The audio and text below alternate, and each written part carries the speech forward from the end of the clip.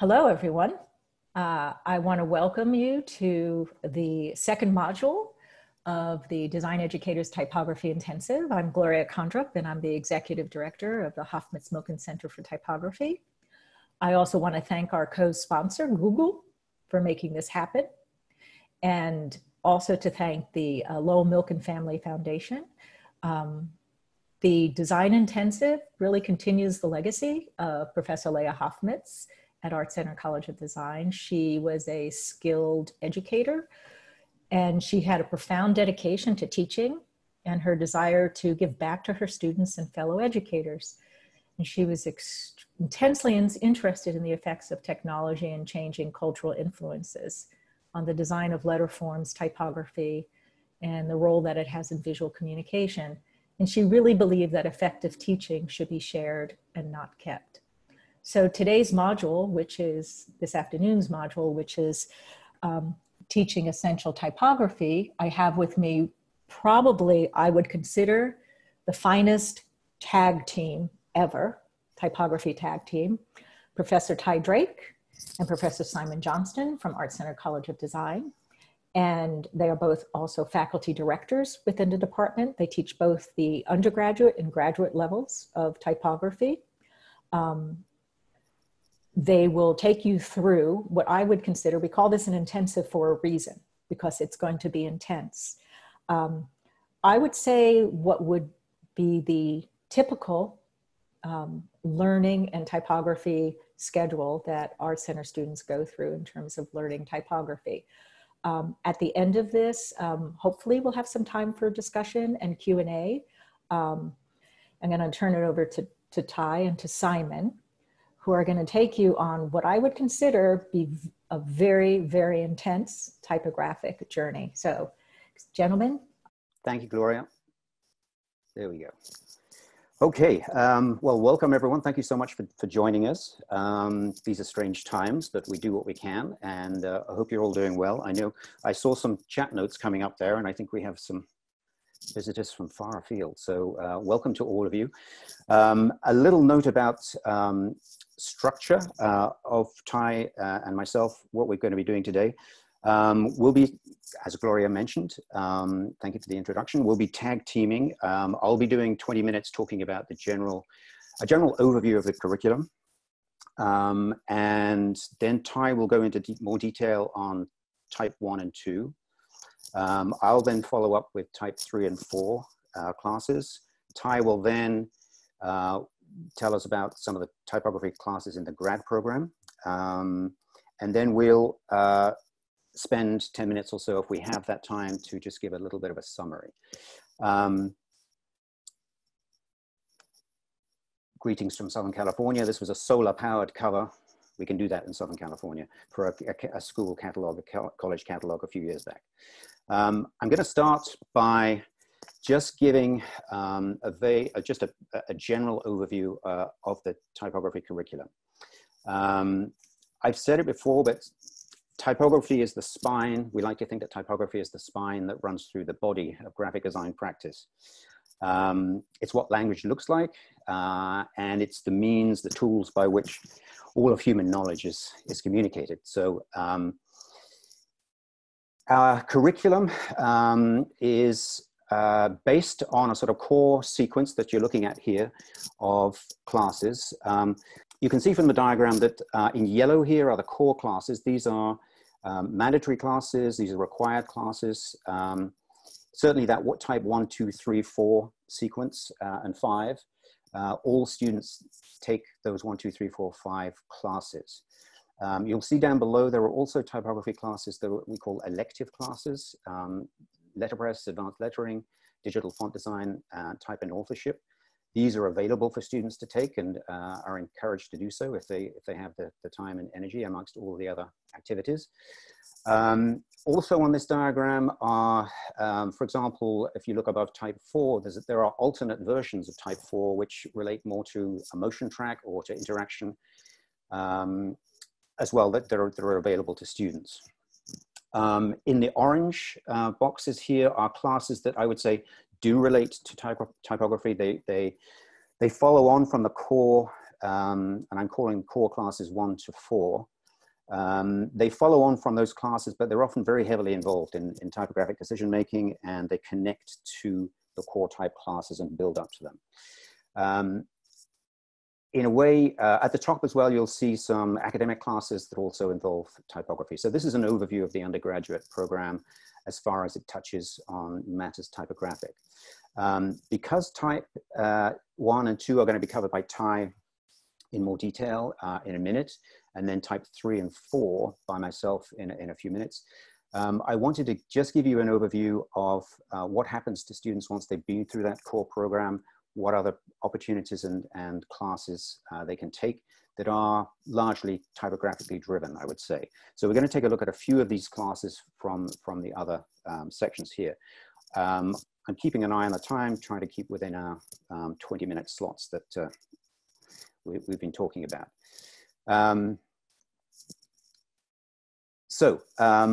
Amongst one of the electives, you'll see their letterpress at Archetype Press. I include this here not only because it's a class in itself that students can take, but we believe it to be fundamental to a student's understanding of typography. It's important, for example, within type 1 classes, as Ty will discuss, that they have an overview of all typographic technologies, where a lot of the terminology comes from, and understanding of the structure and nature of form and space, horizontal and vertical intervals, and so forth. What we're seeing here at the moment, these are pictures of Alan Kitching and Kelvin Smith, who were our artists in residence at Archetype Press earlier this year, before the pandemic. I can't believe we managed to get it in. So the importance of this class, type 1 students do spend a couple of weeks in the press to understand something about letter forms, understand the physicality and understand where it comes from. Even this slide is reminding me, for example, the fact that point size is not the cap height of the type. Point size is equal to body size. That's the space above and below. So seeing the physicality of the forms, working with the discipline of letterpress technologies actually slows them down and helps them to understand some of the basic things they need to understand about type, knowing that obviously in the digital realm, these parameters, these body sizes still exist, but they're all invisible in the digital field. Identity systems is a class that I also teach, where we often have a lot of typographic solutions that come from it. Again, these are 4th and sometimes 5th term students, so they've already been through the core typographic classes, but they're then able, in situations like this, to come up with, this was, for example, an identity for an experimental theater company, ETC, very lively exploration of the possibilities of what can be done with an identity, but typographically driven and fueled by experiments and exercises and so forth in the first few classes. An identity for Artificial Intelligence Association. In this class, they also start to experiment with different types of displays, even getting into some generative and physical experiential sort of versions of their marks. This is then carried on later when they do type 5 transmedia, and obviously Brad Bartlett will be talking about transmedia in another module tomorrow, I believe. So this starts to get them to that point where they can play with other materials. So typography becomes, they're introduced to this notion of identity possibly being typographic in earlier classes. I'll talk about that in a little while, to do with, oh, I just saw, I think in a note earlier, I think someone was from Sao Paulo. Welcome. This was an identity done for Rio, the Olympics in 2016. I digress. But a lot of typographically driven solutions happen in these classes, as I say, fueled by earlier studies in the core type classes. Information design, another class, which might also be called analytical design. I've taught this in the past as well, not at the moment. Again, analysis, research, arguments being put out in typographic form, Often in environmental situations. I know, has some examples of working within environmental and spatial considerations. So that can sometimes happen in these classes. Here's one of my kind of favorite analytical pieces that was done in an information design class. This was a little while back, but the student did a study of, I guess, a survey of every single sign in the old, in the 1974 Helvetica signed campus on the Hillside campus. So this is every sign that uses Helvetica in that building at the size and the height that it appeared, all then overlaid. So it's a really nice example of what I would call systems thinking, typographically driven, but a beautiful end result. We'll talk a little bit more about systems in one other class. Again, type studies for information design projects. I won't dwell on these too much, but clearly the sense of order and structure that we're seeing apparent in some of these later studies grows directly out of, well, all the way back to initial studies that they do in type 1 and type 2, where, shall we say, well, we can talk about that a little bit more later, but order and structure are not just drilled into people, but we make them see the value of the fact that when we're creating typographic forms and structures, it's not just a question of grids being useful. It's a question of us wanting to communicate in a way that appears to be and has intelligence behind it. So order and sequence and hierarchy really reveal kinds of intelligence in the material, make us want to take it seriously and want to deal with things. I skipped ahead there. We also have a digital font design class run by Greg Lindy, who does a fabulous job. Students go through a process of developing a whole fonts, sometimes developing different weights if they have time. There's also a second version of this class if people want to really pursue it further. There's also a class called Advanced Letterform Design, where it's driven more by hand-drawn forms, which then get subsequently digitized, obviously. I'm not sure whether Niels is still going to be teaching this. So this is very much dependent upon having an instructor that knows how to do this kind of thing. And those skills are slowly disappearing, I suspect. We also have a class along the electives there, and I think I'm just introducing you to all of these things because I think it's useful to think of different pedagogical models, shall we say. If you are teaching in a situation where you don't have the time, and we have a lot of, I guess, luxury in terms of time. Our typographic curriculum is quite extensive. And we give a lot of options and choices to people. But if you only have, for example, the ability to give one class or two classes, how can you deal with the basics? How can you deal with essentials? What possible pedagogical models might there be? We'll talk more about that a little bit later on, but I'm showing you some of these classes just because they provide a different model. This class, for example, Type and Authorship, as the name suggests, it's an elective class, but really it's a collaborative, collective class. Different departments, not just graphic design, can take part. So essentially the students in that class become a team.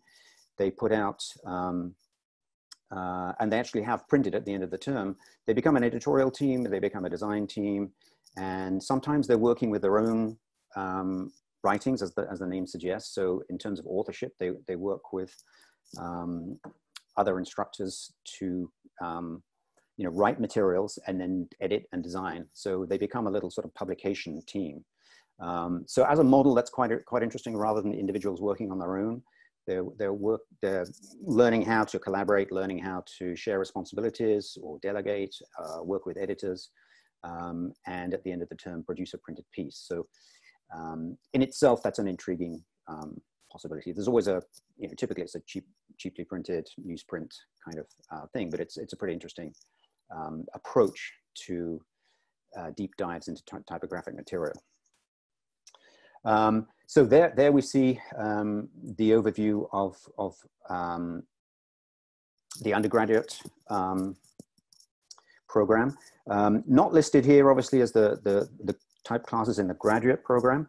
And I should add as well that a couple of things that have happened over the last few years might be of interest to those of you within education, the educational field already, in the sense that we've had increasingly, the department has had a lot of requests from other departments, illustration in particular, for example, students wanting to take type 1 and type 2 classes to get some understanding of typography. Sometimes they fall in love and switch to our department. Sometimes they're happy to have a modicum of training in typography to understand it, to introduce it into their work. So we've had to think about how we can establish, shall we say, shorter typographic modules. Let's say an illustration student can only take type 1 and type 2. Are they structured in such a way that they're useful for them? I would say generally that we like to think that learning typography is like learning a language. What I mean by that, it has its own grammar, its own syntax and vocabulary, that you can start with no knowledge of that language and really develop and build that knowledge. Obviously, the ultimate goal is to become fluent in that language. To carry the analogy further, you want to be able to have control over it, to be able to say what you want it to say. So if you need the typographic voice to be poetic, you can do that. If you need it to be scientific, you can do that. If you need it to be, I don't know, humanistic, whatever that might be, then you have control over the typography in order to be able to find that tone of voice. We believe, as you can see from what we're looking at here as well, that it's a cumulative process. The assignments, which we'll see, are designed to work. There's always a bit of overlap, but type 1 exercises are designed then to be followed by type 2. All of those classes are prerequisites for one another. So you can't take type 2 unless you've taken type 1. You can't take type 3 unless you've taken type 2, and so forth. So all instructors who are teaching these classes have a set of, and we'll talk more about this, there are learning outcomes, required learning outcomes. We'll take a look at some of those. There's a certain amount of flexibility in terms of how those learning outcomes can happen. So long as they're achieved, the assignments can vary. So that's up to individual instructors, their preferences and so forth. But the idea is it's cumulative. And again, back to the language analogy, the idea is that, it's the more typographic decisions you make, the better you get at making them. That we believe very much in exercises and shall we say, repetition. Repetition doesn't sound sexy, but it actually works. In this goal, it's rather like, when you're literally learning another language. I'm trying to take Italian classes right now. But it's like learning the scales on the piano. You need to go through the process. You need to really do a deep dive and work on repetition. So a lot of type 1, 2, 3, 4, that sequence is about that. We tend to start with projects that have a little more tighter parameters and then open up to allow students to generate their own material a little bit later on. We'll be talking more about that later. I'm looking at my clock here. It says 20 past. That means I should shut up and hand over to Ty. All right. Hey, thank you, Simon. Sure. And thank you, Gloria, for that prestigious welcome. Wow. One of the best tag teams. Wow. Simon, I didn't know we were a tag team, but I'll be on a team with you any day. It's a deal. So thank you. Piggybacking on what Simon said, what Simon says, let me escape from that again. So I teach in both the undergraduate as well as the graduate graphic design program. And what I teach in those programs is, especially in the undergraduate program, as Simon said, is I teach the type 2 class, but I just want to go through really quickly sort of an overview of sort of the foundation courses just for type 1 and type 2, some of which Simon just went over. And I want to preface this by saying I was a student at ArtCenter in the mid-90s, and I graduated in 1996. And it was that era of sort of, and I talk about this all the time because I can't talk about typography myself personally without talking about the influence of, you know, deconstructed typography and what people sometimes label grunge typography in the 90s on the work that I was doing when I got to Art Center. The type 2 class that I actually teach, I actually took myself when I was at Art Center, and I'll come back to talking about what my influence is in terms of teaching that course and how it relates to, you know, the experience I had taking the course when I was in Art Center in the mid-90s. So teaching essential typography in terms of that sheet that Simon was just showing you in terms of foundation, right? One of the great things, I mean, I wish when I was at Art Center in the mid-90s that we had then the level of typography courses that Simon just showed you on that list. And I'm proud to be a part of the faculty who actually teaches that. So in terms of the type 1 and type 2 courses, those are the first 2 classes. I mean, and again, this is really about type 1 and type 2. It's really about sort of the beginnings of sort of typographic practice, right? And sort of obeying the rules. So there's a quote here that you can see. I'm not going to go through all this because I really want to get to showing some examples of this. And at the very bottom, you said, so the functions of typography and the basis of real good typography is as mandated, right? To preserve clearly and to represent the thoughts of the author. And I'm going to come back to that because in the undergraduate program, most of the students do not write the content they're actually using in terms of their typography. In the graduate department, which is different, the student becomes more of the author as opposed to getting content, right? So, and the type 1 class, basically the intro to typography, right? I'm not going to read the course summary, but it's the first course that students come in and take when they come to Art Center. Now, some students come into Art Center with previous typography experience that they've taken at other schools. And I will say that most of the time that the education they got at the previous schools sometimes have to be sort of reset. So when you come to Art Center as a student and you study typography and you take our foundation courses, we kind of get you to sort of reset, right? Starting with typography 1, right? And so the learning outcomes for typography 1 is introducing students to anatomy, a little bit of structure, content, concept making, and more importantly, typesetting, right? So each class, as Simon said, before you get into type 2, you have to take the type 1 class. Type 1 is a prerequisite for type 2. So learning these basic skill sets in terms of anatomical terms of typography, history, understanding typographic structure, anatomy, typeface classifications, things of that nature, which I do quite often in my type 2 class. Content, learning just the fundamental skills of copy, tone, legibility, and things of that nature. And then concept, sort of employ conceptual and creative thinking to typography. The conceptual part of type 1, I mean, students don't really take a deep dive into concept until they get into some upper term typography courses. And then obviously typesetting, learning the digital and typesetting skills with Adobe InDesign using that software. So this is a class I teach. It's Typography 2 Structure. It's the second in the sequence of the 4 to 5 foundation courses.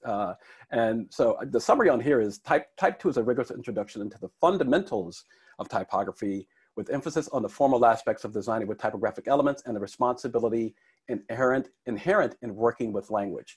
I'm going to come back to this idea of the responsibility of working with language when I talk about the grad type 1 and type 2 courses, right?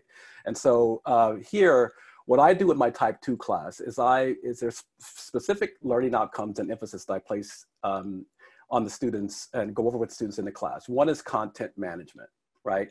Really getting students to analyzing and understanding information. Quite often, when working with typography, students are excited about working with typography, but they don't necessarily really think about how important the actual information is and how you establish and break down that information before you start to develop ideas and compositions and things of that nature. Spatial relationships, figure-ground relationships, developing progressive layout and compositions by analyzing space. Quite often students don't understand spatial relationships. And what I mean by that is even before you put anything on a page, looking at the format of the page itself and understanding the format and how that changes the minute you put a typographic element in the compositional space. Scale and proportional relationships, large, medium, and small. Establishing hierarchy and emphasis through scale, understanding how scale changes effective composition and affects compositional space. Typographic densities. This is a really interesting one here. Background, foreground, middle ground. Establishing emphasis through dark and light. So the idea of typographic densities, and what I like to teach with that is like how the space changes and how you establish this background, foreground, middle ground by the weight and the color, which we'll get to in a bit, of the text, and how it creates emphasis and hierarchy through that use. Rhythm and pacing. Leading, kerning, and tracking. Establishing compositional variations and densities through leading, kerning, and tracking.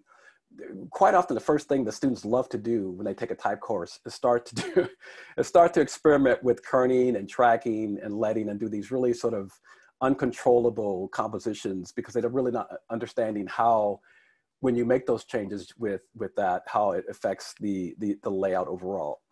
Typographic organizational systems. With the Type 2 course, it's important that students understand how to control content, right? So establishing content control and hierarchy through the use of grids and organizational systems, as in the axial system, the radial system, and the dilatational systems. Now, in my Type 2 class, I try to steer away from the radial and the dilatational systems, meaning allowing students to put text on curved and circular forms. Because what happens when they start to do that is they start to lose control over the composition and the layout. So I really focus mostly on the grid system and the axial system, and keeping the type on a traditional horizontal or sort of a vertical axis. Contrast and color. Understanding legibility and density through the emphasis through color and contrast. This is a really interesting one, because in my Type 2 class, the work that's being done is done on the computer. So you see it in a digital context, but the work that they bring in the class has to be printed out, and it has to be put on a wall for them to critique. That's changed now, since we're doing everything digitally and through remote teaching and learning. But what I want students to understand is color and contrast, and how color and contrast is influenced by the technology, right? So it's important that they understand that and how it affects legibility and composition and things of that nature. And then finally, typeface recognition and terminology. Develop progressive typographic decision-making through gain knowledge of font design, selection, and type choice, right? So a lot of students coming into ArtCenter, again, with the Type 1 and Type 2 classes, have this understanding of what they think good typography is. They come in normally with an archive of typefaces that they got from someone, or once they collected over the years. And quite often they don't really understand what good versus bad type is. And so they learn this through Type 1, but we go over it a little bit more in Type 2, and looking at especially type foundries, font designers, the anatomy of typefaces, the categories of typefaces, superfamilies versus just one-offs, things of that nature. So this is a really important skill set that they need to understand. So in my Type 2 class, the project that we do, the first project that we do, is basically a series of typographic exercises. And what that is based on is giving students the idea and making them understand how to work with content in a specific area and workspace. And this is just a sheet here showing what the workspace is about, what the parameters are for that project, right? I'll go over that a little bit more in detail when we do the breakout session. But this is overall here is a photo of the actual workspace that they work in, right? So what you see here is a 7.5 square format with a 4-column grid being 4 columns and 4 rows, and then a 30% gray background over the 8.5 by 11 page size. The work that's done and the studies that are done are focused in the white area, the live area, and the gray area gives the student the ability just to really see how they're controlling their space in that live area. And so they cannot go outside of the live area into that gray area. So that 7.5 space is the same space that they have to use for every single study that they do. And for that first project, it's called Typographic Structures in 8 Phases. And this is a list of the 8 phases that they do. Each phase is designed to build on the next phase. Phase 1 starts with 1 size, 1 weight, and it goes all the way down to phase 8, which is, so you're starting really basic with phase 1, phase 2, and phase 3. Phase 2, 1 size, 2 weights. Phase 3, 2 size, 1 weight, use of space and type size. Phase 4, any single point size that you can use using the light Roman bold and italic. Phase 5 is the first time in the project where I actually add another element into the project. The first 4 phases, it's just typography. They were not allowed to use any other visual elements. No shapes, no lines, no illustrations, no photography, not any of that. And then from phase 5 all the way down to phase 8, every phase gets another element gets added. Phase 6 gets type blocks and shape. And then phase 7, we introduce color and transparency.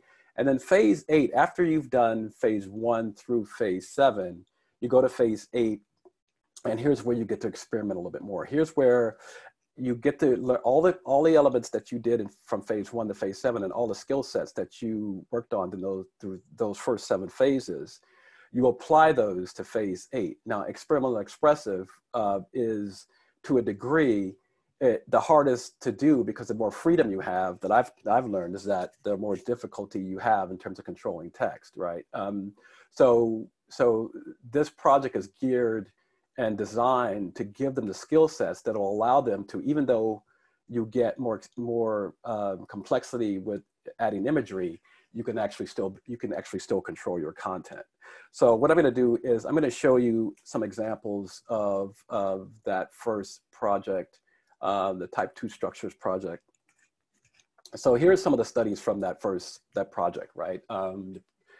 Typographic structures in 8 phases, and those are a list of all the 8 phases, right? So here's some of the studies that are from that phase. So what you're going to see here is this idea of controlling content and analyzing content and putting it into groupings of text.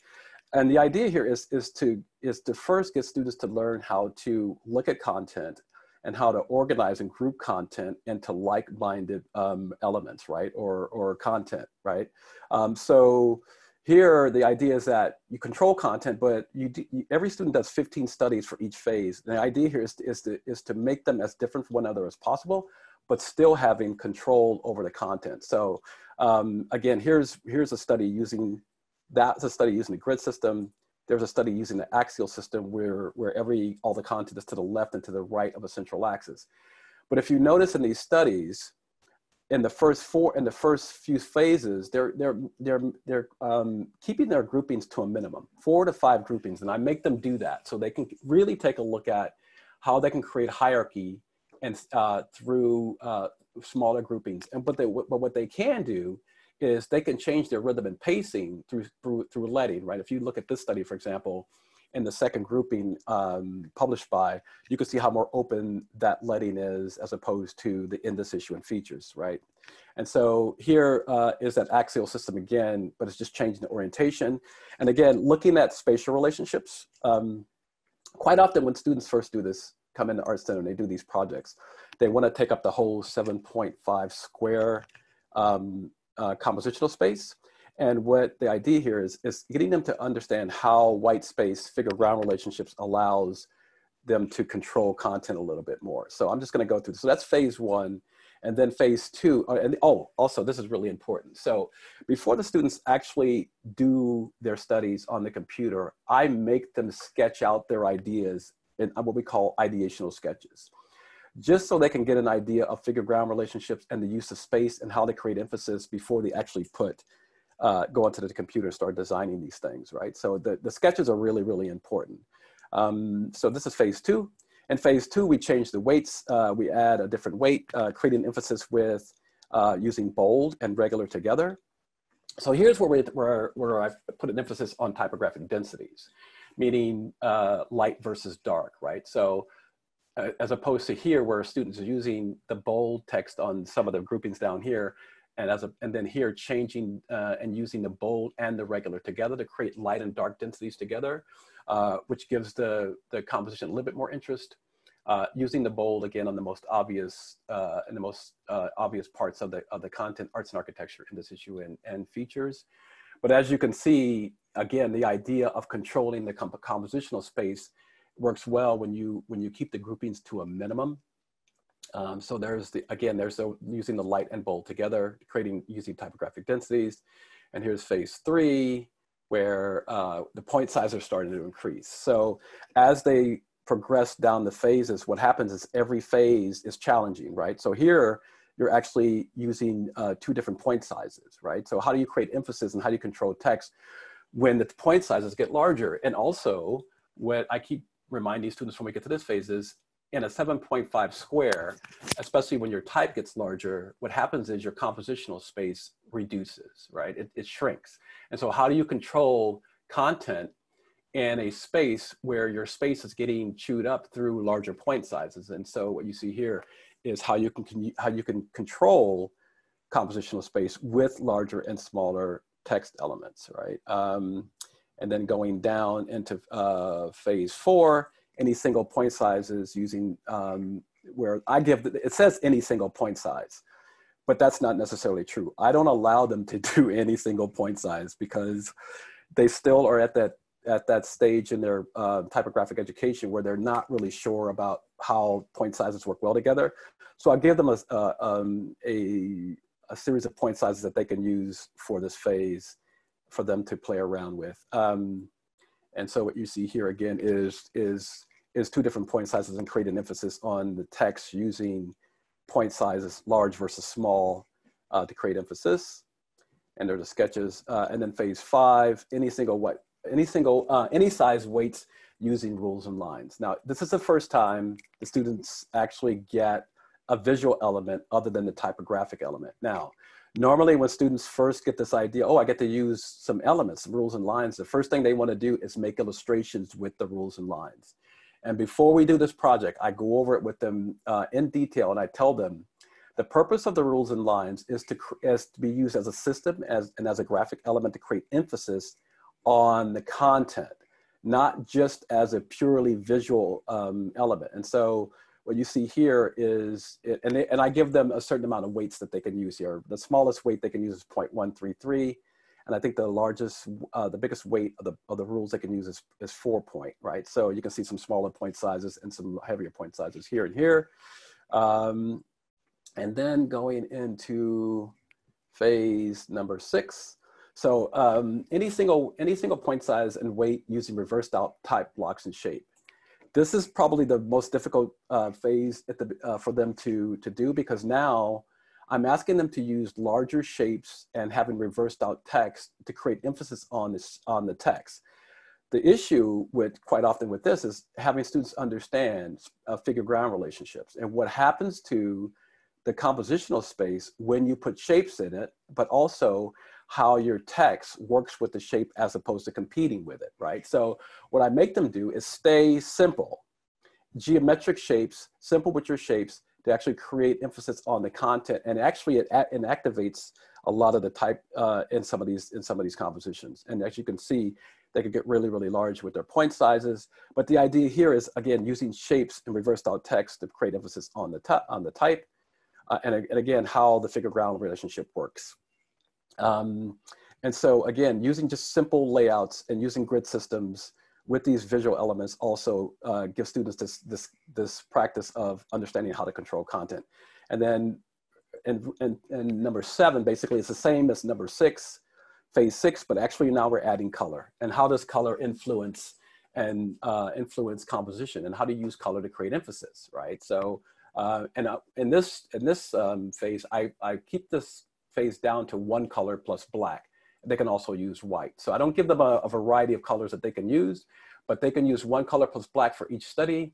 Again, showing control over the content in the layout, using the color to create emphasis. And here on this one, obviously the color as a background shape, basically creating this sort of base for all the other content to work on. Contrast with color, looking at how, for example, the contrast of the color that's chosen here, how well does the black and white text work over that? So color and contrast is obviously really, really key, especially in this example. Again, 1 color plus black. Again, and also controlling content through the axial system, the organizational systems, including the axial system or the grid system. Another one, color plus black. And then and then the final phase, which is probably the most difficult phase, but after they go through phases 1 through 7, now they get to use imagery. So they can experiment a little bit here. I will let them open up the kerning. I will let them manipulate the tracking to get a little bit more interest, create a little bit more experimentation with the layouts, but they still have to have control over the content, right? It still needs to be somewhat legible. So in this phase, what students do is they go and we talk about how imagery affects composition, quality of the imagery, cropping of the imagery, in terms of what elements you need to keep in the imagery or not. And again, still controlling the content. Scale is really important here. Large versus small. In these compositions, we talk about when you have a large photographic element, your text, if you make your text big as well, what's going to happen is those two elements are going to compete with each other. And how do you control compositional space through scale as well, especially when you're using other elements like photography and illustration and things of that nature. So beautiful. I love this house, by the way. So that's the last phase of that project. So that's in a nutshell, that's the type 2, that's the other class I'll come back to in a bit, the grad type 1 class. But in a nutshell, that is the exercises for the first project in the type 2 course. They get to do 2 projects in that course. The first project is the type structures in 8 phases. And the second project they do is a type specimen promotional booklet, which I didn't show samples of. So I just, right at my 20 minutes, I did good. Gloria. You did good, but I shouldn't be back here. It's really Simon now who's on to the next part. Okay. Simon, I'm sharing screen right now. Okay, good. Right, so thank you, Ty, for that overview of type 1 and 2. I would say I taught type 2 as well myself for a number of years, and I think the main point at which students change, I think, is when they suddenly have that understanding that it's the control of negative space. They come into typography thinking it's all about the typefaces. If I use a cool typeface, therefore it will be cool. But they've got to understand that it's not really typography until they have control over that negative space. It's the control of the white space, the negative space, which is half of typography. And that it's not background, you know, it's something they have control over. It's like the space between the notes in music. Once they have that understanding and they realize they're in charge and in control of that negative space, then things start to happen. A note about type 3, I didn't, when I gave you the overview of the curriculum, mention about the little sort of suffixes that we put at the end of the classes. So type 1 is foundation, type 2 is structure, and type 3 is context. So having gone through the pretty rigorous exercises in type 2, and necessarily so, as I mentioned before, the rigor is important for them to get a clear understanding of structures, hierarchy, sequence, grouping, all of those things that Ty mentioned. Having done that with provided material, and then in type 3, we start to make those decisions based on different types of content and content. This is a quick screen grab from the perfectly charming syllabus sheet that the school puts together. Just a brief glance at the top, the learning outcomes, students in type 3. They need to be able to use content and context to determine typographic choices, reinforce and refine formal typographic skills from type 1 and 2, understand grid systems, work with complex text materials, develop type and image combination skills, and develop analytical skills in relation to solving formal problems. There are basically 3 assignments that I give in type 3. I think it's important at this stage that they're not working on one long project, that they've got a number of different projects to work on. The projects are deliberately geared towards stretching their skills in different areas. Firstly, I think it's possible to identify with most students that there are certain areas that they are a little bit afraid of, a little bit scared of. And I would say working with quantities of text is one of those things. Working with grids is another of those things, and maybe extreme scale. they'll have had some experience with grids, but when it comes to more complex text material, it's one of those things where they have to be ready and able to lose that fear. They have to get to the point where they understand that working with grids, grids are tools of liberation. They're not things that stop you being creative. And once they understand that through working with them, I think they, again, turn the corner. The first project is 8-page of text-driven material for a writer, 8 pages plus cover. It's all one color. I would say that a number of the early projects that we give in school are deliberately working with quite strict parameters. I believe that working with parameters is a good discipline for all designers when they're learning. It's learning how parameters should not be perceived as things that are stopping you being creative. They're actually catalysts for design and catalysts for creativity. So if, for example, you can only use one color, so we're getting them to start thinking about budgets and about parameters, and this is all print-based. We're getting them to start thinking about, well, if I've only got one color, what can I do with it? You know, obviously they can work with different colored papers, but we're working predominantly with, I typically give them, and we talk through a 5-column grid on a letter size page. We look at variations of them. I have them analyze existing books and magazines by putting tracing paper over the top, seeing if they can analyze and work out the grid of the publication. Seeing whether those publications are done using millimeters or picas and points and so forth is always kind of intriguing.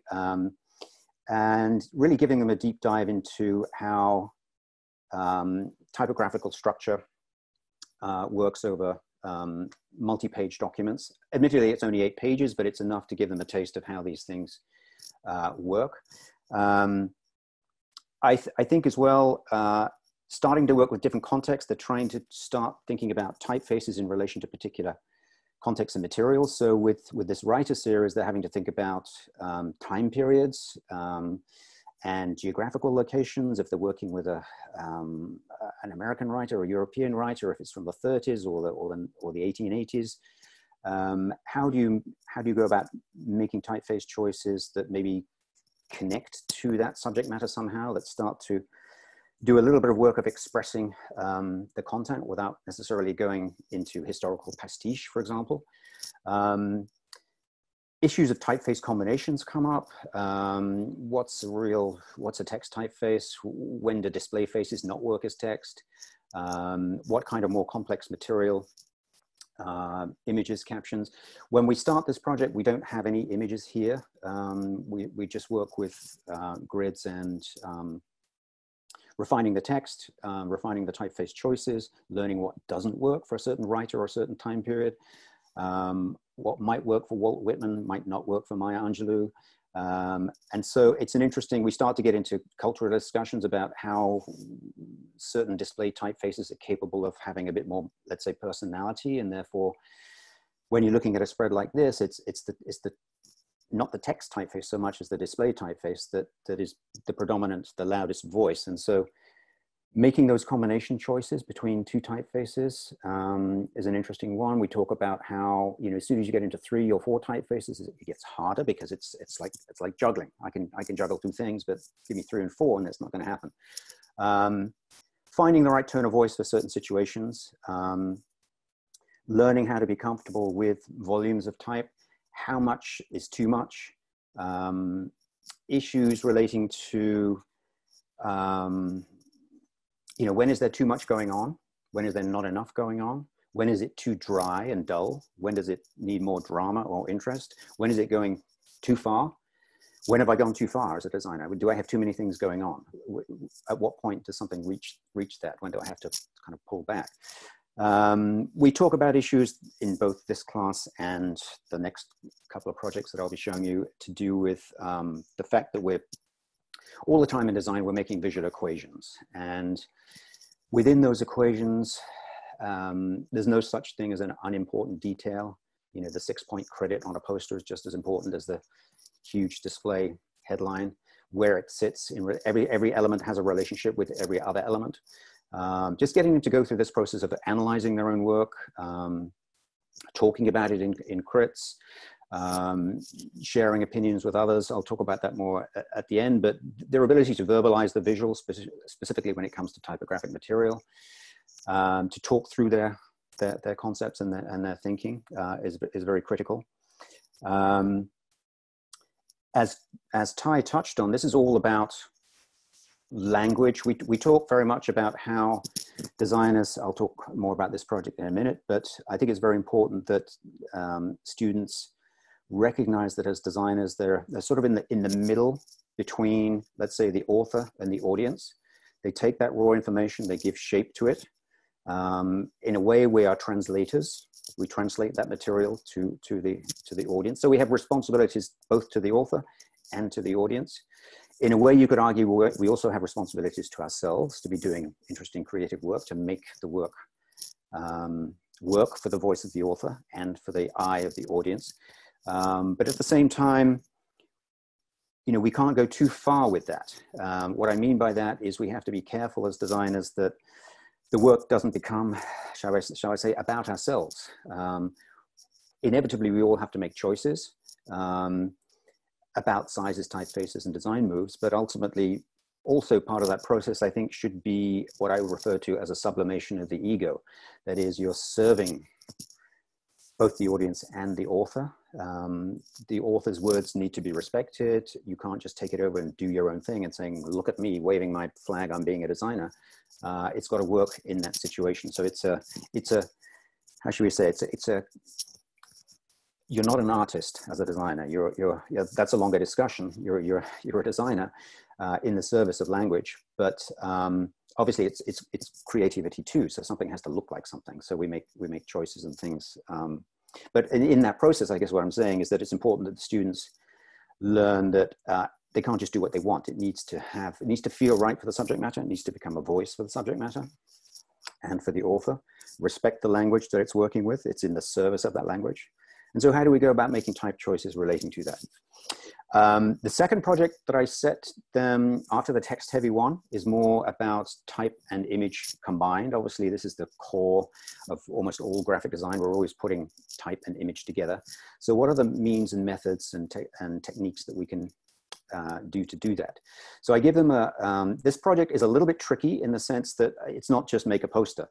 It's for a film series. They have to research the films. We talk about the films. It's a little bit of film education on the side.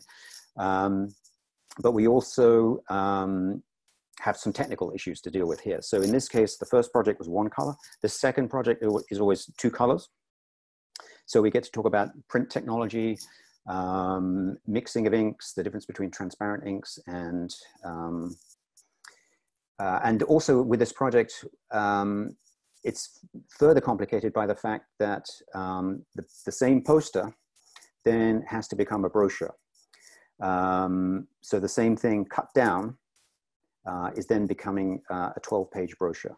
So the sequence has to work chronologically as well as, so it has to function as a poster and a brochure. So this is quite deliberately tricky. For specific reasons. I'm not just being awkward for the sake of it. The point about the brochure is that you can't, when you're looking at it on screen, you can't see what the brochure is going to look like.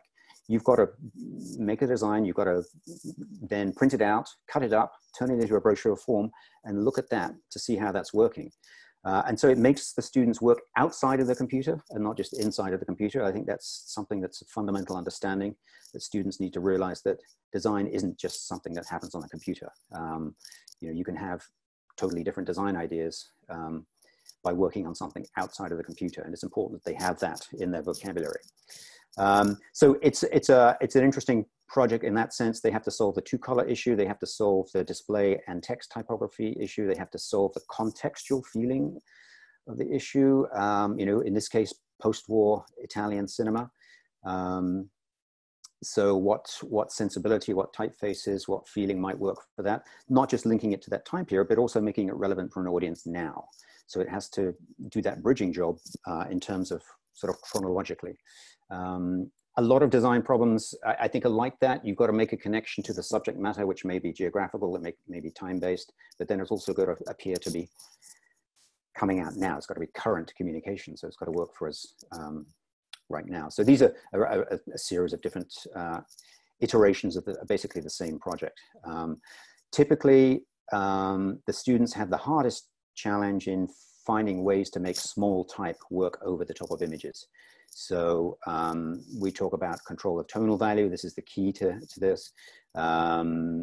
Either lightening or darkening images, or introducing different tonal values, as you'll see in some of these issues here. For example, the other future pink poster on the left there, the flood of magenta is what makes, over the top of the transparent image, makes the image still visible, but also makes the white type, the small white type, capable of being read. So there's certain technical things that we deal with there that enable type and image to coexist.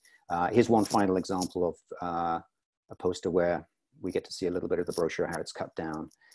So it has to work in both ways. So in a way, this is one project where we're trying to cover a lot of ground at the same time. This is a planning issue as well. Design is planning. And so that's the second assignment. The third assignment has to do with, so first one about text and grids, second one about type and image combined. The third one is predominantly about type and identity. So in a way, this is before they'll have taken Communication Design 4, which is specifically identity design. I don't call it branding. We can talk about that, but branding's too broad a word, not a useful word. So in this case, typographic identities, generally speaking, for the most part, I ask them to come up with identities for typography conferences.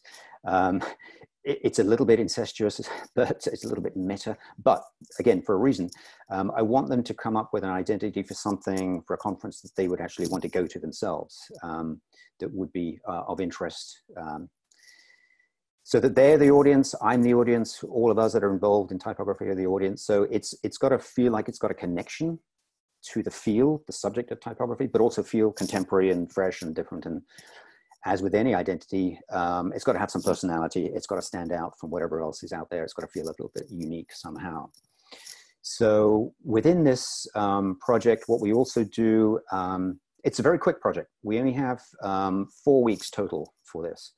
I think the first one was 6 weeks. The second, the film poster was, that's my maths, 5 weeks, and then just 4 weeks for this one. So it happens pretty quickly. It's all in black and white.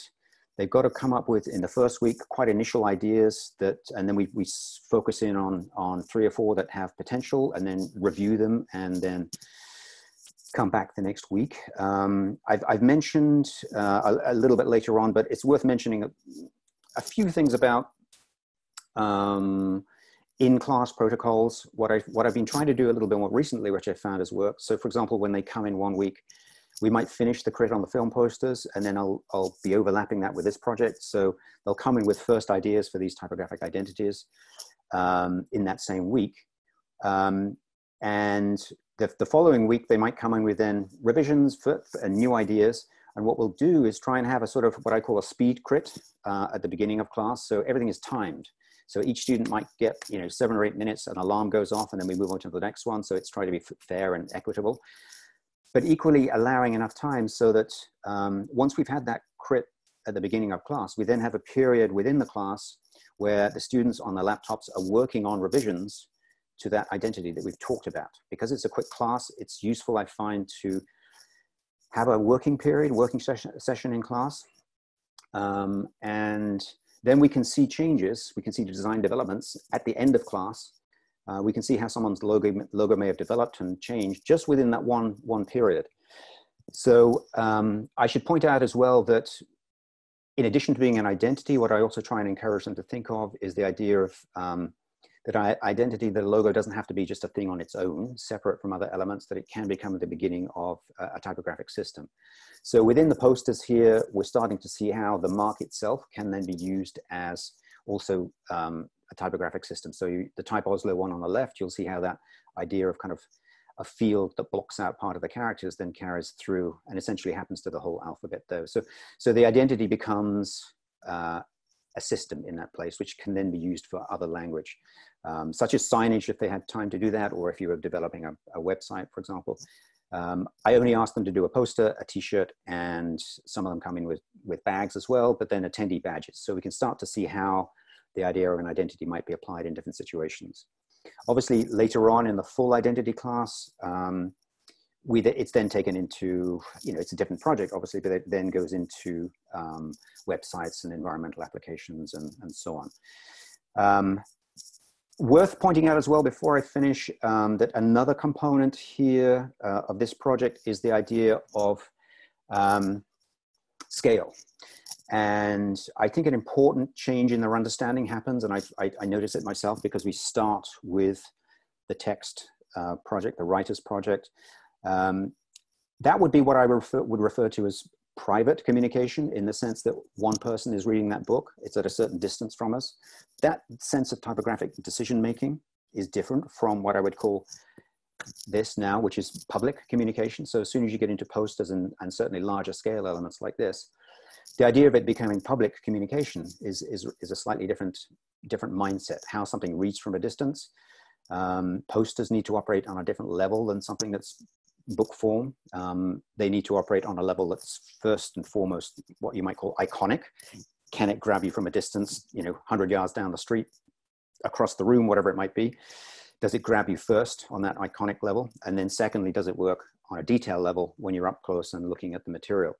So the scale issue is important. These things are 6 foot by 3 foot, tall, cheap die line prints. But essentially it enables us to cover the walls, and these are all in HMCT.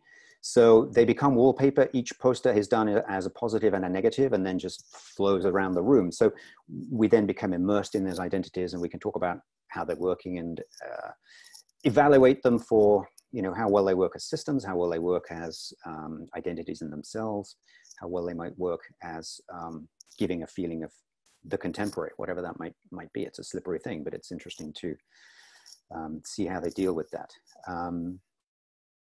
So the important thing about type 3 is through that range of studies is to stretch the skills, to build on what they've done in type 1 and type 2, but to add now context to it. So different subject matters, trying to find typographic voices that work for different subjects. Obviously, it's the standard problems that we all face, but now they're stretching their skills. In some cases, they're building new letter forms for these projects. Not complex; we don't have time for that.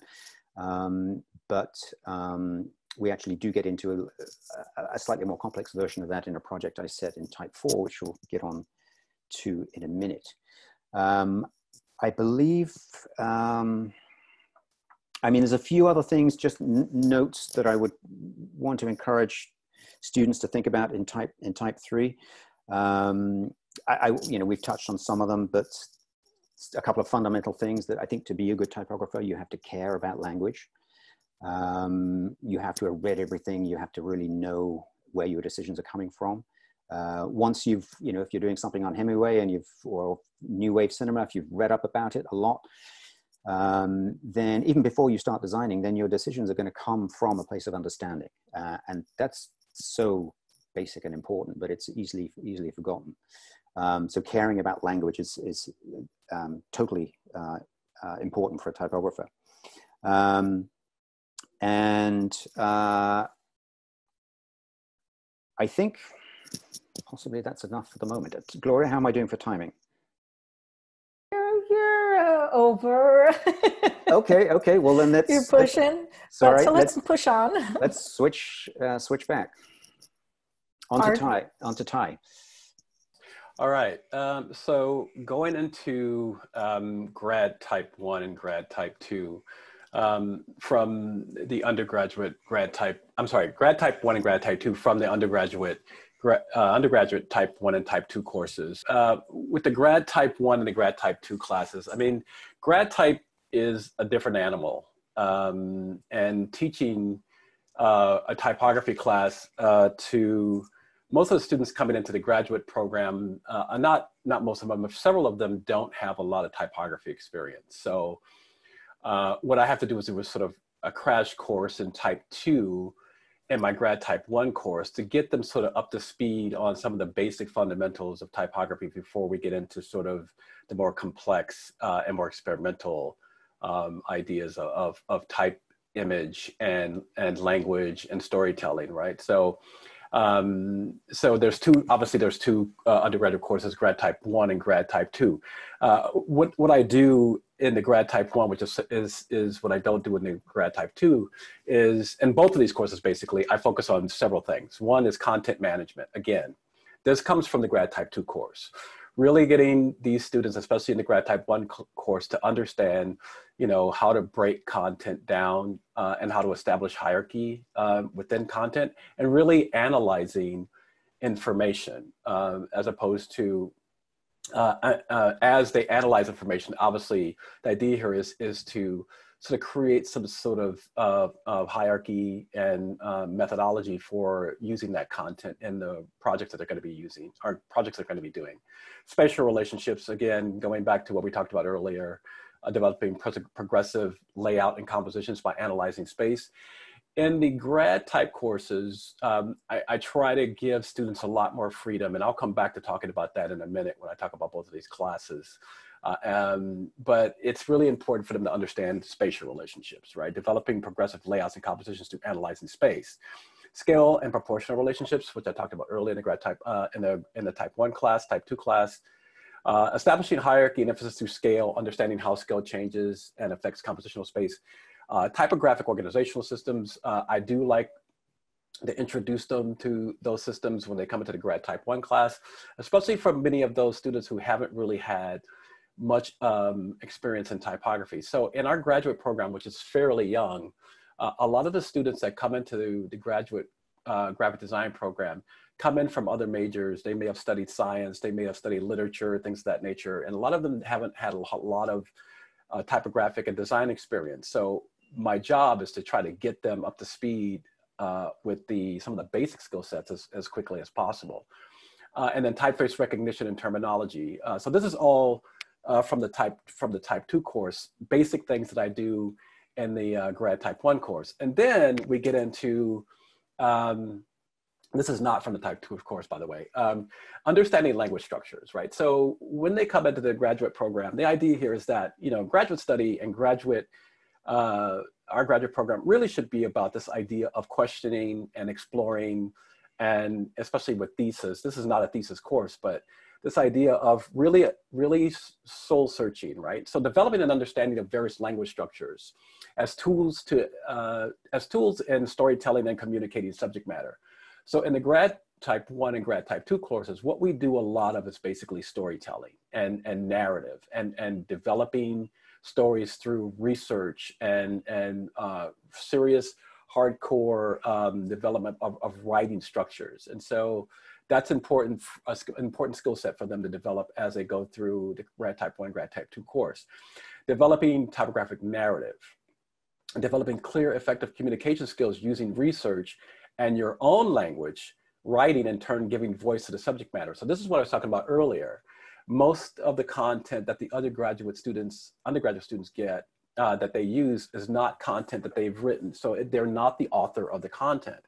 That's different in the graduate program. So in the graduate program, what we're doing is guiding students this idea of developing their own content through research and analysis, so that they become the author of their content, right? And so that they gain a greater understanding of the language, the structure, and the narrative, and how they're going to develop that into the projects that we do.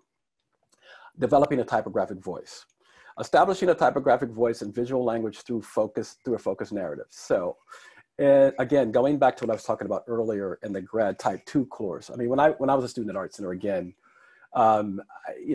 the idea of typographic structure was not that important to me or not interesting to me until I realized later how important it actually was.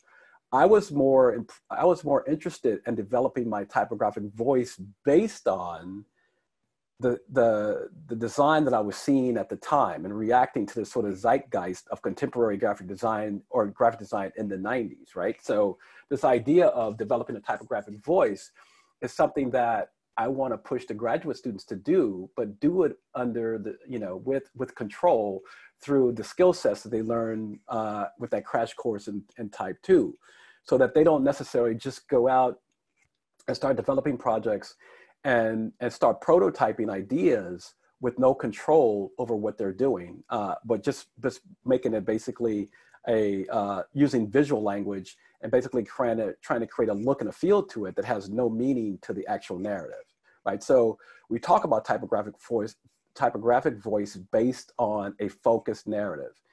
Effective research and writing, a story development, right? So what I do with my grad type 1 and 2 classes is I do writing workshops. I have Polly Geller, who teaches writing workshops at Art Center, come in and spend time with my students doing writing workshops and working with them on developing their narrative through their research. And that's really, really important, because that is, the idea here is that you're taking research and analysis and you're creating a narrative from that. But more importantly, is the writing good, right? So having the writing workshops help students prepare themselves for actually taking that content and starting to go into concept development and prototyping. And then typographic synergy across various mediums or media platforms. So in my grad type 2 course, the students take a project and they develop a typographic narrative that they have to articulate and execute across 3 basic media platforms. One is a traditional print map platform, a digital platform, meaning a motion graphic, or and then also a spatial project or spatial execution of that narrative. And I'm going to show you a couple of examples of that in a second. It shows you how they do that across 3 media platforms. And so so for my grad type 1 class, I do that crash course of the type 2 project, type 2 structures project. But also I do something with them in that course that allows them a lot more typographic expression that I don't do in the type 2 class. And that's by using a typographic morphology. And a typographic morphology allows students this sort of system to explore typographic expression, but still having control, right? So, and then the morphology has a series of variables in it, right? And some of the categories are typographic form, space, typographic support. But then within those, here's the morphology itself. So within those different categories, there are various parameters that you can use in terms of typographic factors. For example, typographic case, upper, lower combination, typeface, serif sans, serif scripts, eccentric combination. So the 4 categories, within those 4 categories, you have specific parameters that you can use within those. But then also, as you see in these black areas, you can actually create your own. So the idea of the morphology, especially in the grad type 1 class, as they're doing the structures phases, gives them the ability to sort of break out of the context of just the type 2 course idea and the structure. So let me show you some examples of that here. So here's some examples of the grad type 1 class using the morphology. So I give them two phases of this project. So so factors 1 and morphology factors 1 and morphology factors 2. And so like in the undergraduate program, the type 1 and the type 2 course, especially my type 2, I tell them to sketch their studies first. Now with the morphology phases, so they've done the crash course. Before they do the morphology phase, they do several of the type 2 phases as well. And then they do this phase at last. And I just didn't want to show any of those because we showed those in the type 2 course.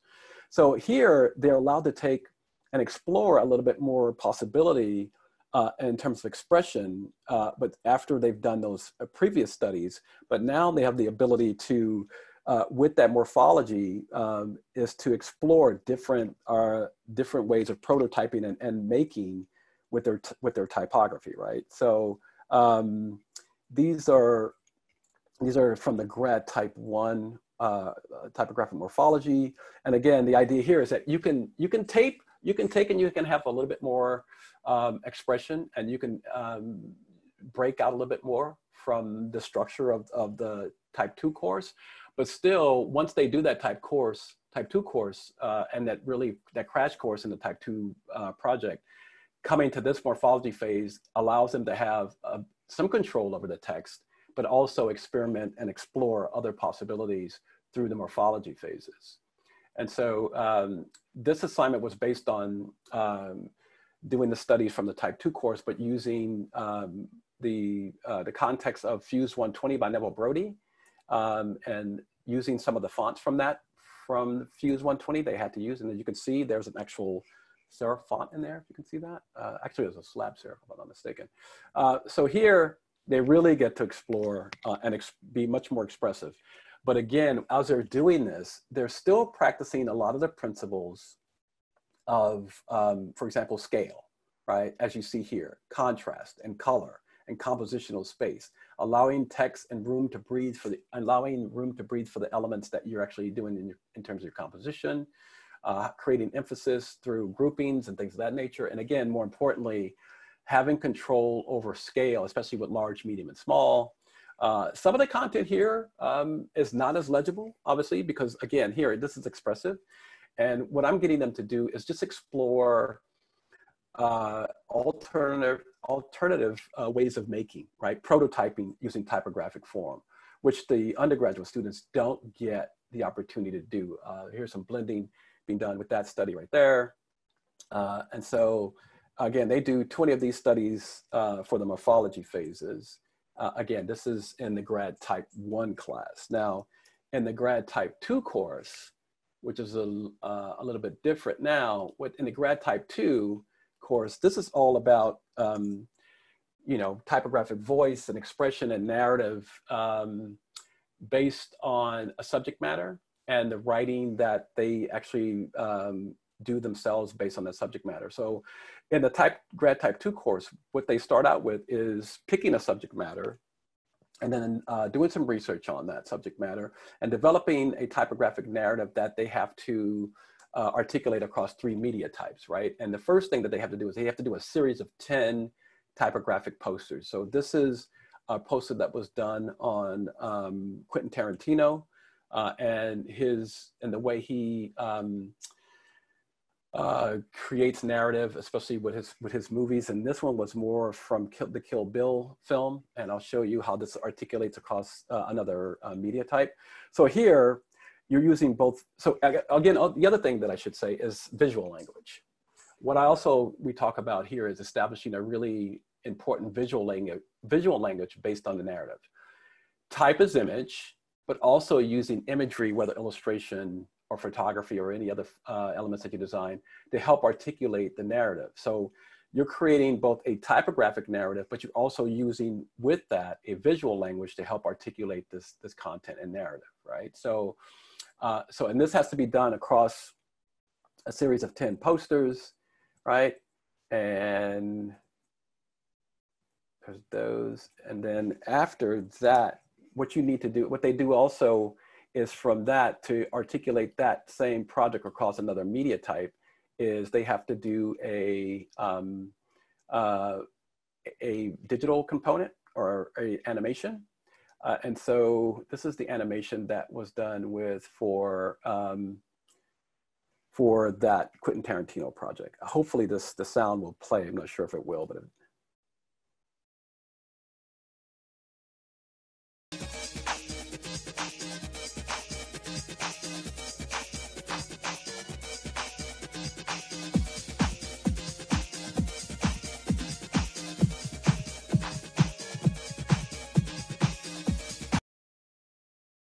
Superman didn't become Superman. Superman was born Superman. When Superman wakes up in the morning, he's Superman. His alter ego is Clark Kent. His outfit with the big red S. That's the blanket he was wrapped in as a baby when the Kents found him. Those are his clothes. What Kent wears, the glasses, the business suit, that's the costume.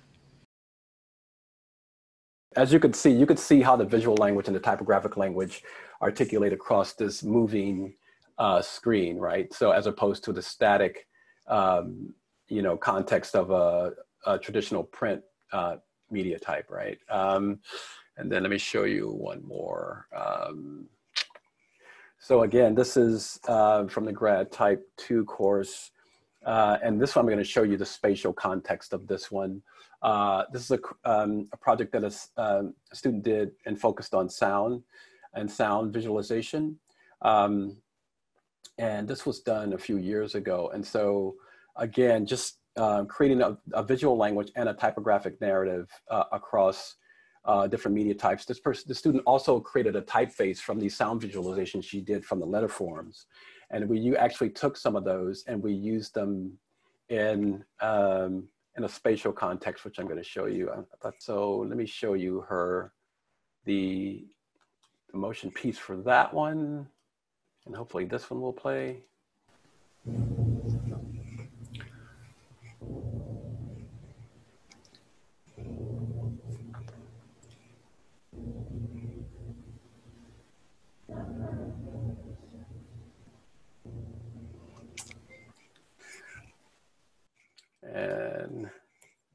And then finally, here is,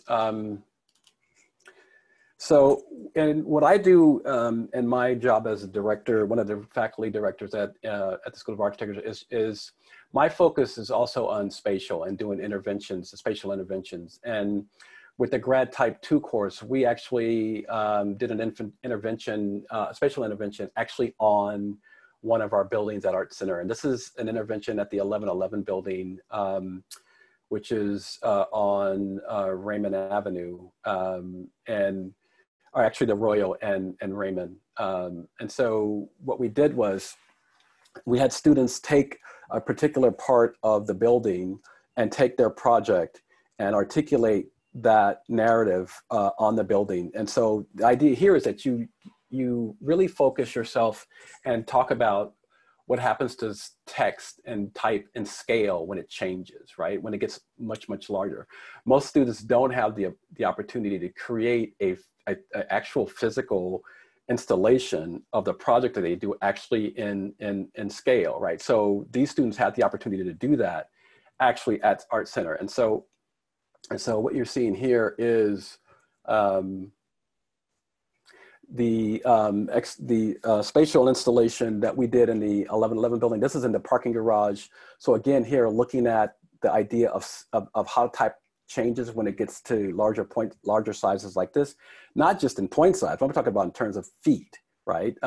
Like what happens when you take type and you make it 8 feet tall and 20, 30 feet wide, and how does it articulate, and how do you change your spacing and your kerning and your to articulate that text well in that space, right? So these are spatial installations that are actually in the building on the walls that came out of the grad type 2 course. And again, every one of these students had to do a typographic narrative that worked across three media types, right? Traditional print, a digital, a motion piece, as well as a spatial component. And so this is actually in the elevator, the corridor in the elevator. This is actually going up one of the stairwells inside the 1111 building. What happens to the type when you look at it in perspective. And then also we did an intervention inside the building in the 1111 building through the stairwell. So if you're ever at ArtCenter, when you actually can go back to actually being in a space, do yourself a favor and go to ArtCenter, go to our 1111 building and go through the stairwell. And there is a graphic installation that we did throughout the stairwell in that building, as well as the parking level 1 and the parking level 2. So, and the grad type courses, again, my idea is to push narrative, but also have students sort of think about how text and type works across various media types, from very small scale to really large scale projects. And I think that is it. Yes, that is it.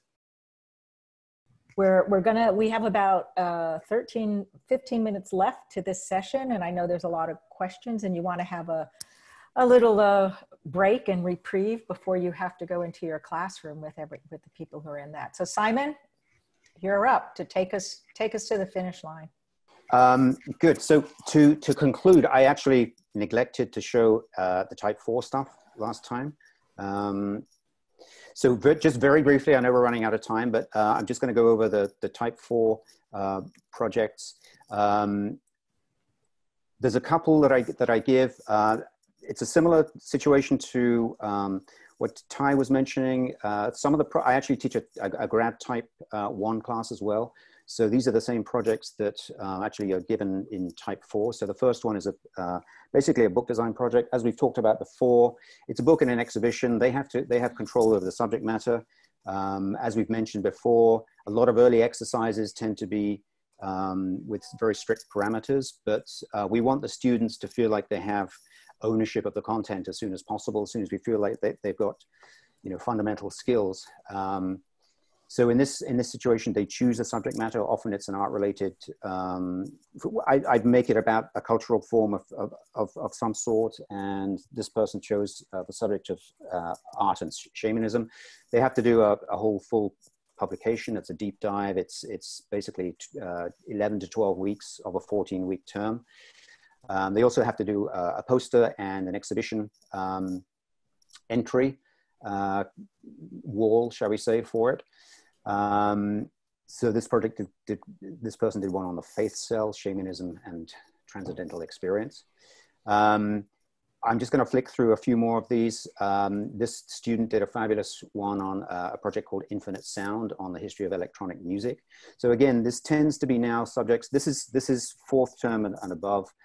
These happen to be from a grad version of it, but they choose their subject matter. They do all of their own research. They're designing publications. They're designing an identity for this exhibition, and they come up with, there's always a good totally different range of things going on. We have students from all sorts of different backgrounds, and so you get a very rich variety of different subjects. Everyone learns from each other's, I think, and so the poster and just a simple exhibition beginning.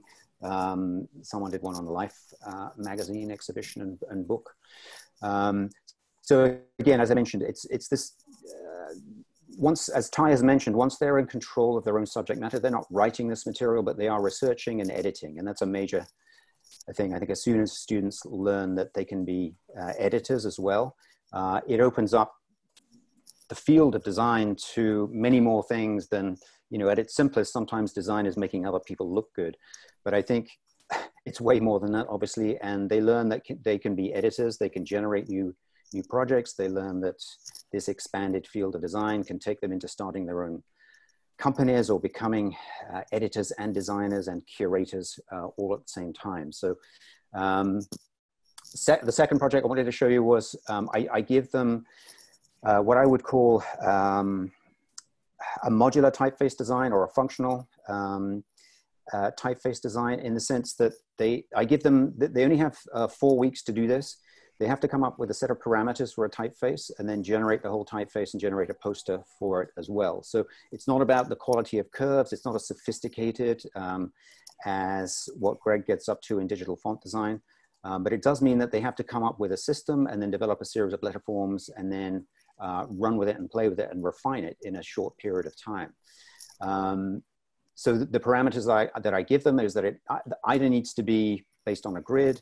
It can be a monospace, as this one is. It doesn't have to be. They have to be certain characteristics, certain moves that are followed throughout the typeface. So we go through a series of refinements in class, obviously, but it's pretty quick in terms of the amount of time that they have to work on these things. I'm particularly fond of that modular font. But they vary. I mean, this one has the variables in this one, you know, the radius is the same. We've got differing stroke thicknesses. It was either a 2 or 3 on the grid, and it varies. So it's got quite a interesting kind of funky feel to it.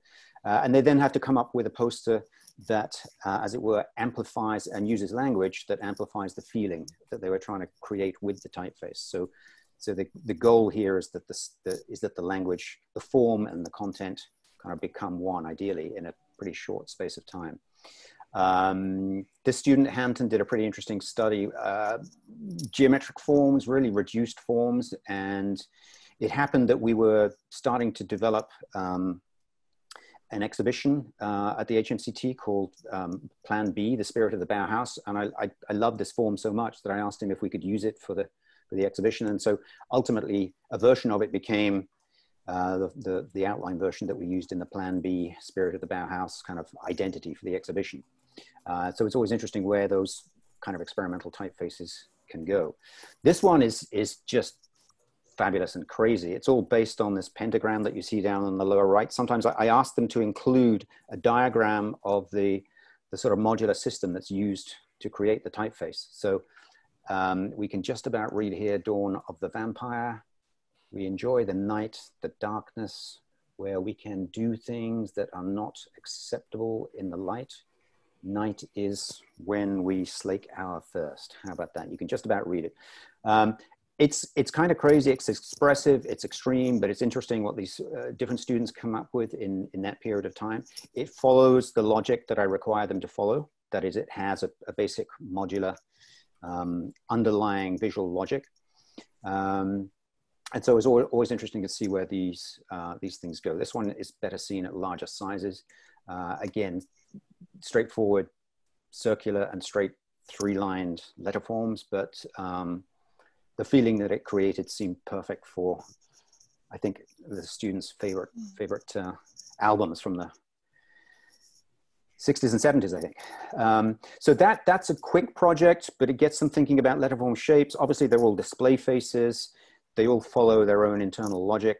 They can only be used at larger sizes, but it gets them thinking about how to create new forms and new feelings. And sometimes they start with the feeling, and sometimes they just play with form and see where it leads them. So it's an interesting experiment from that point of view. Well, that's it in terms of the Type 4 class. So Ty and I guess we just wanted to conclude with just a few thoughts on if you are in a program where you only have a limited time period. We have a couple of situations where I've mentioned we have illustration students that have a need to take some type classes, so they might only take Type 1 and Type 2. We have another situation where, for example, a colleague of mine, Marian Goodman, teaches a design typography class for product design majors.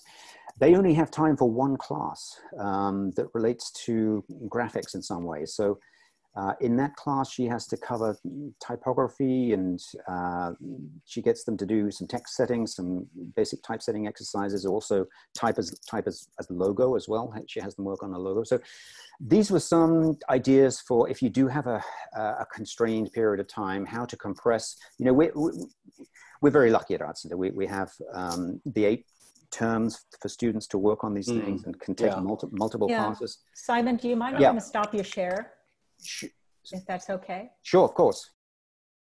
So we do have a lot of questions from people, and it's going to be hard to, there's a lot of questions, and I think this is really interesting, and I think, Ty, you can answer this in like 5 seconds. Sure. What typefaces do you assign? Just. Oh, I actually sent somebody that. I replied to that. Okay. But, you know, for sans serif, accurate, accidents, grotesque, Helvetica Neue, meta sometimes. So, you know. And I think, if I can just add to that, I think the important thing about that is that with sans serifs, you've got stroke contrast built into the system, whereas so you can vary the contrast. Whereas if you start with if you do that exercise with a serif, which has thin contrast happening within each letter form, it's much harder to create contrast between bolds and light versions of them. So sans serifs, I think, work much better for those exercises for that reason. That's exactly what I was going to say, Simon. Right. And I think the other question too is, and I think one of the biggest questions, and we'll probably go more into detail in the classroom, is how does this methodology and pedagogy adapting to the digital environment? Because these, obviously, these exercises were developed when you're able to print it out, and you're able.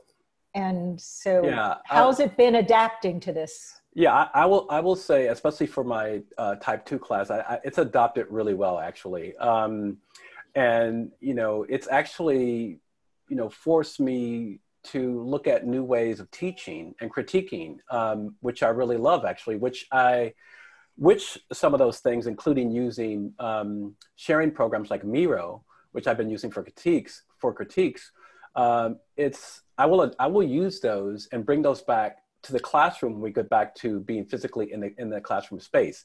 Now, the only thing that still does not articulate is, as I was talking about earlier, is, I mean, seeing type on screen all the time now, because these students are not printing these phases out anymore, right? So what's happening is, and maybe I should make them print them just to look at them themselves, but what's happening is, you know, doing all of the studies and presenting them weekly just through a digital and remote format and on the screen, you're really not getting a chance to see what happens to the typography when it gets printed on paper, right? That sort of tactile quality to it. What happens to the letter strokes if you have really small, as Simon was saying, if you have a small sans serif at 6-point type, it's like when you print it out, are the serifs going to articulate when you print it, right? Depending on the technology and the printer that you use. So again, so the students are not seeing that. The